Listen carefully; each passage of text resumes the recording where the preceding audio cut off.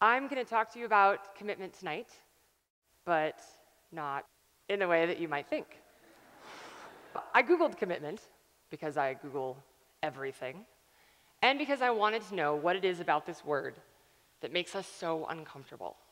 I'm thinking it might have something to do with definition number 2. For some of us, big commitments get this scary definition because who wants to limit their freedom? But there are small things, fun things, that could benefit from our commitment, and we don't even go there because we're afraid of missing out on something better, because we don't want to limit our options. We only live once. But the only thing that we stand to miss out on is an opportunity to enjoy the things that we like doing.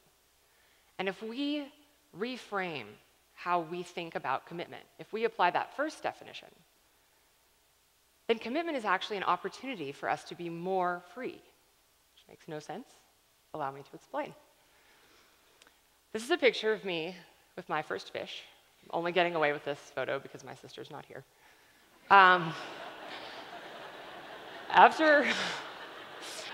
Sorry, Fran.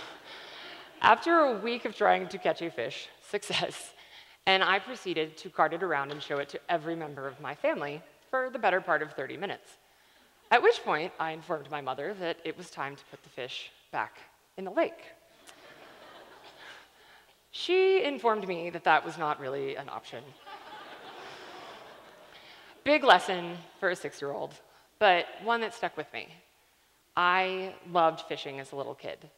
I didn't really pursue it once I left home, not because I was scarred by the senseless sink murder, but I got busy, like we all do, and I got caught up in part-time jobs, short-term leases, dead-end relationships.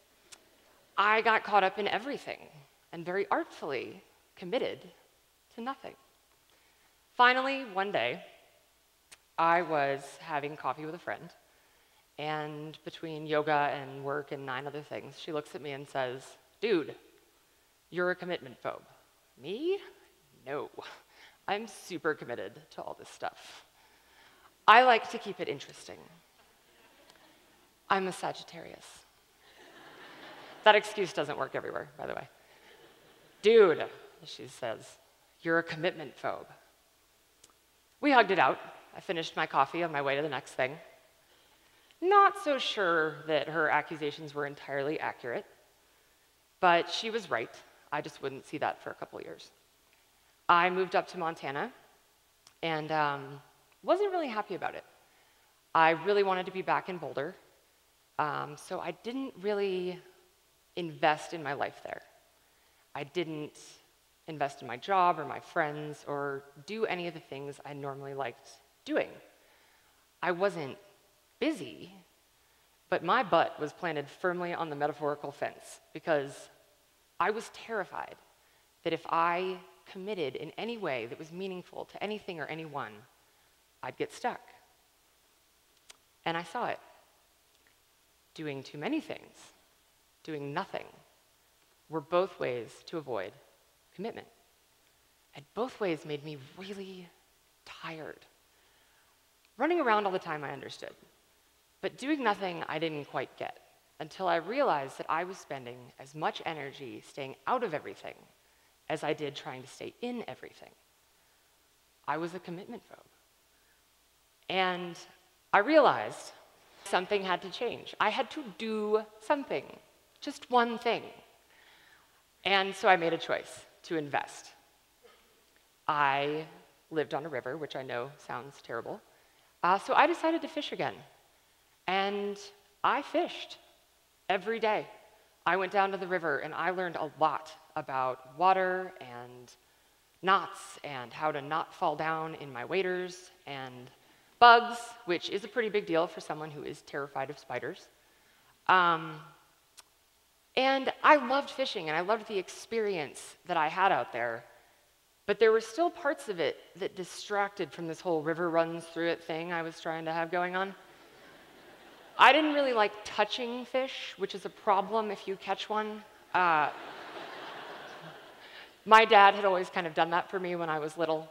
Occasionally, I'd forget to press down a barb on a hook, and maybe I had to work to get the hook out. Maybe that fish didn't live, and maybe I took a few days away from the river to contemplate the reality of fly fishing as a blood sport. But I always went back, and I remembered my early childhood lesson on catch and release, and I got over my screw-ups, and eventually, the enjoyment of doing the thing far surpassed the frustrations of figuring it out.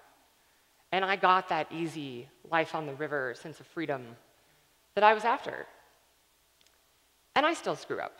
That's part of the deal. But I wouldn't trade what I get out of fishing for the uncomfortable missteps that happen every now and then.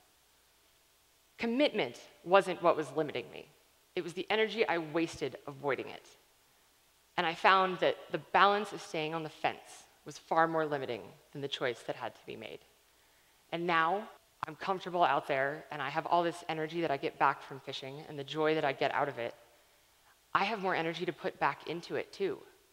When I used to fish once, maybe twice a year, I'd see trash on the river and think, man, sucks. Hope somebody picks that up. And now the river is my place, and I feel a responsibility to take care of this thing that gives so much to me.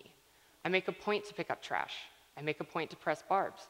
I make a point to handle fish responsibly and respectfully and minimize my impact on this resource that gives me so much. And I encourage other people to do the same. And I wouldn't have had the energy to put back in if I hadn't committed. If I had been doing 9 other things, there's no way I would have ever gotten to a place where I got this much out of something. And I realized that it's our responsibility to take care of the things that we care about. And it's our responsibility to take care of ourselves, because our energy is as much of a resource as fish or land or water or animals. And if we start to view it as such, if we view our energy as a resource, then commitment isn't restriction. It's conservation at the most grassroots level. And that gives us far more freedom than we could ever find on the fence. Commitment isn't the death of freedom. It's the door to freedom. The freedom to do the things that we love. So make the choice. Do the thing. Conserve. Commit.